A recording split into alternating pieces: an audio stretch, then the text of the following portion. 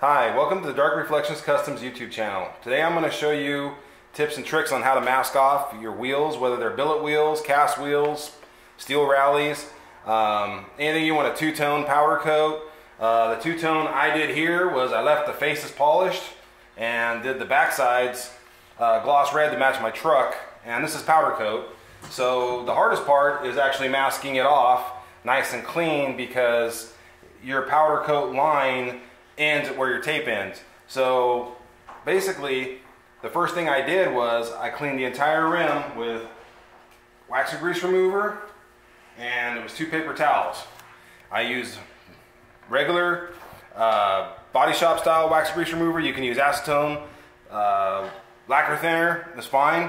What we're trying to do is make sure that the rim is completely clean, doesn't have any waxes, oils, or anything else like that. And you also want to have your hands clean too, because you're going to be touching tape that if you get your hands that are oily or dirty on the tape, then your tape's not going to stick very well. And it's very crucial that your tape sticks real well, because if your tape lifts anywhere when you're masking these off, then you're going to have a spot that's going to have powder coat where you didn't want it to be. So the towels that I use for wiping this down is regular shop towels. Buy those in a roll like Home Depot. Then once I've wiped them down with wax and grease remover, the 2-towel system, one on, one cleaning it off. I'll take and I'll use Sprayway, but you can use any kind of foaming glass cleaner you like. I just prefer the Sprayway. And I'll give it one heavy final spray down and then wipe it clean again with the paper towels. After we do that, next step is I'm going to show you the tapes, and I'm going to grab a different wheel that I'm going to mask off and show you the other tools that I use, which is basically a tape and 2 different types of razor knives. I'll be right back with you. Alright, now I grabbed a different billet rim, and want to show you the masking technique that I used on the other previous rim on this one. Now this rim's already been wiped down with the wax and grease remover, the spray glass cleaner, and everything else. Now the one final thing is, oh, by the way, this block of wood is to keep the wheel from rolling away. Usually I have 2 of them, one on each side, to keep the rim from wanting to roll off my table, because that would be a big disaster.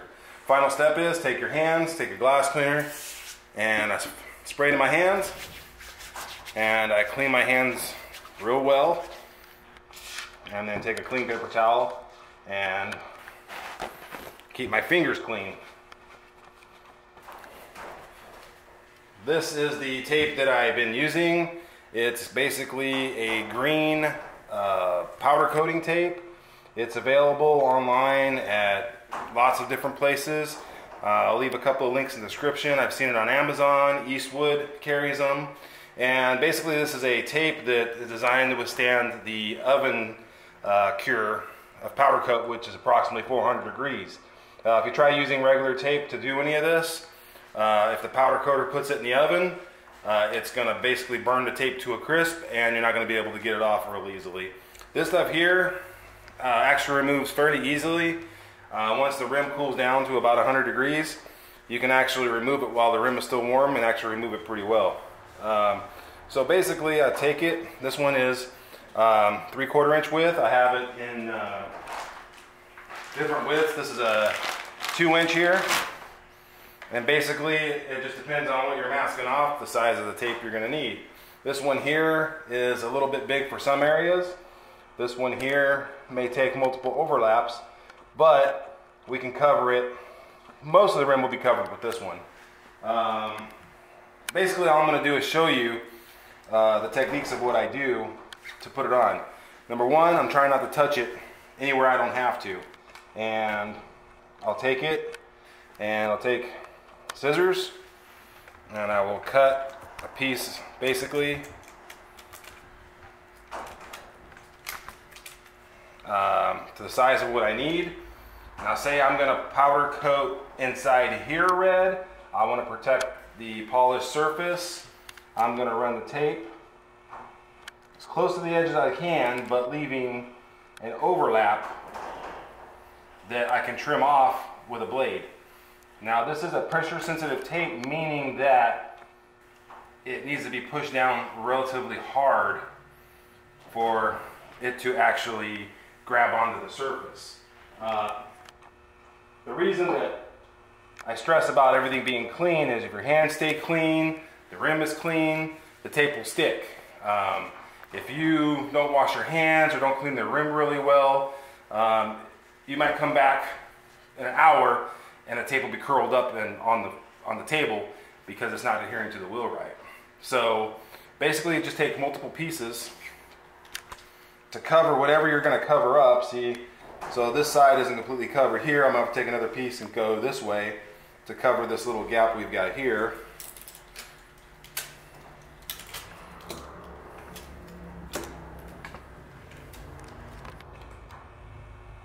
And basically try to put it on without any wrinkles. I like to have 1/4 inch overlaps anywhere that I have to, if one piece overlaps another piece, try to do it by 1/4 inch either way. That way you don't end up with any little areas where the powder coat might seep under and bleed and leave a line. So you have a couple of choices on how to trim this off, this little lip. They sell these Olfa knives. You can buy them at Home Depot also.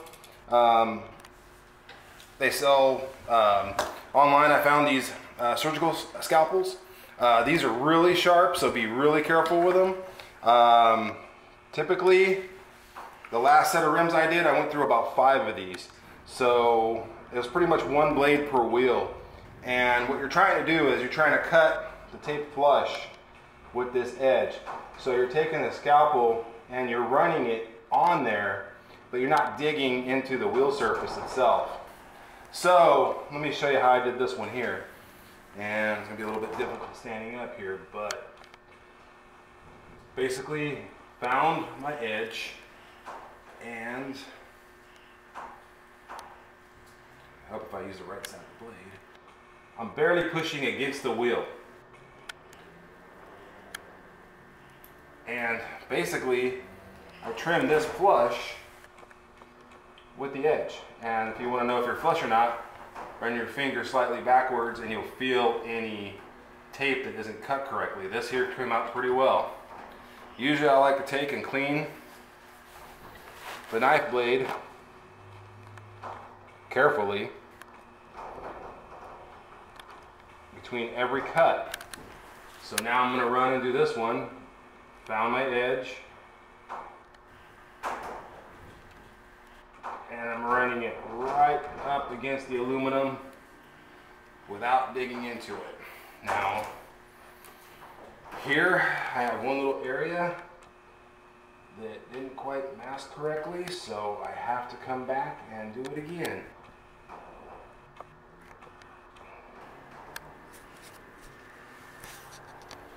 Now, if I take my finger and run it across here, I don't have an edge I can feel.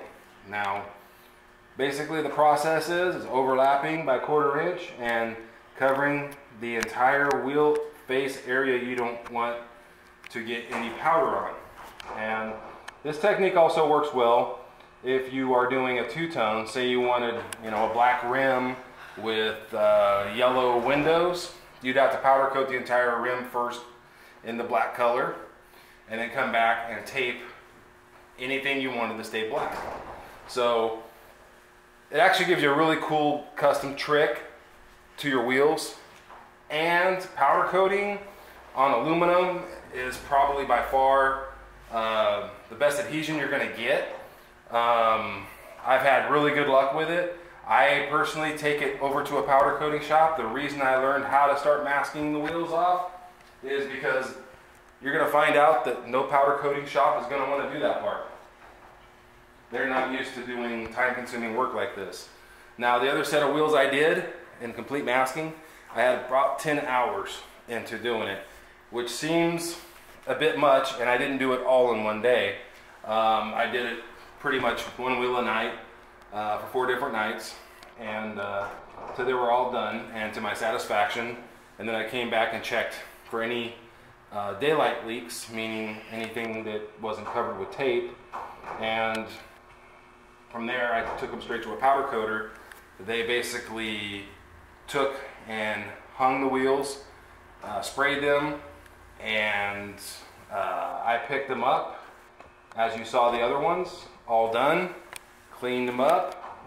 Just gonna run some polish on them again, make them all look nice and new again, and put them back on, put tires on and put them back on my vehicle.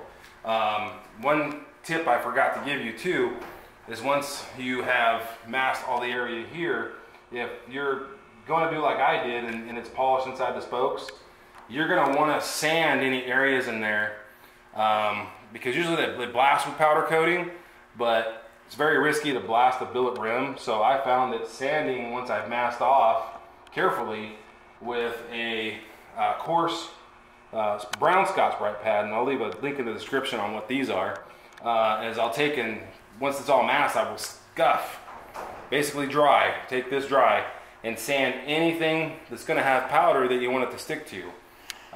Once you're done sanding it, check your edges again, make sure nothing curled up, retape anything you have to, and take them straight to your powder coater, pick your color, have them spray them. Usually I like to unmask them as soon as they come out of the oven and they're cooled off enough. If that's an option for you to be there when they do them, I would do it that way. If not, I would ask them if they could unmask them for you carefully and try not to scratch the wheels. Because being the polished billet aluminum, it's really easy to scratch with a fingernail, or forbid they try using a razor blade or anything to try to take the tape off and damage your wheels. But doing it the way I'm showing you is not really difficult, just very time consuming. And I found out that with little pieces, because this tape, I'll show you a piece here, it doesn't flex or curve like most tapes will. It's a really really rigid tape, and I'll show you here on a spot on this wheel that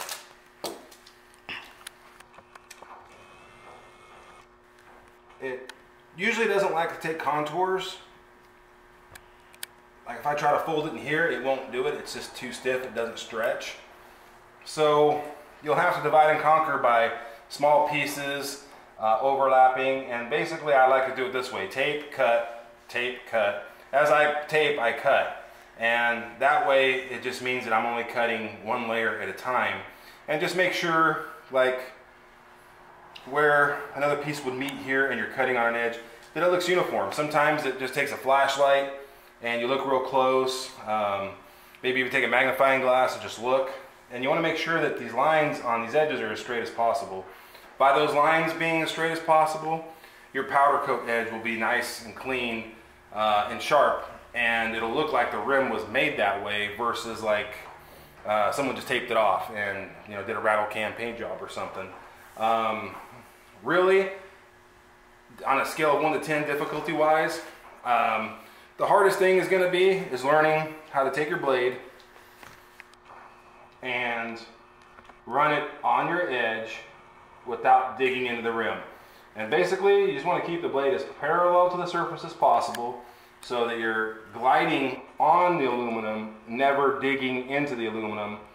And you also don't want to have the blade tilted up to where you're cutting it and then you're feeling like a lip like this, because if you leave any kind of area where it's high like this, the powder coating is not going to get behind it, and then you'll have fogged in spots that won't look correct. With patience and practice, I've actually gotten really good at it.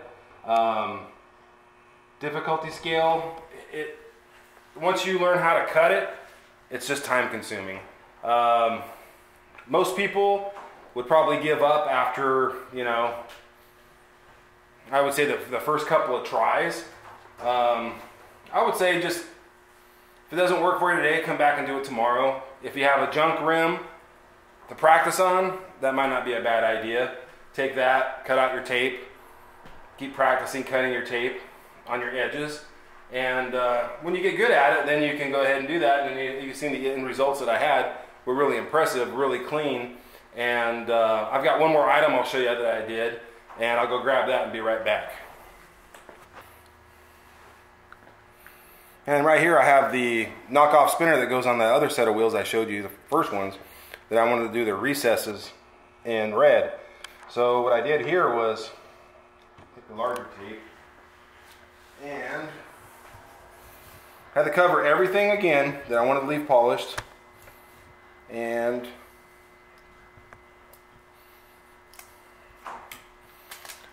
took the tape,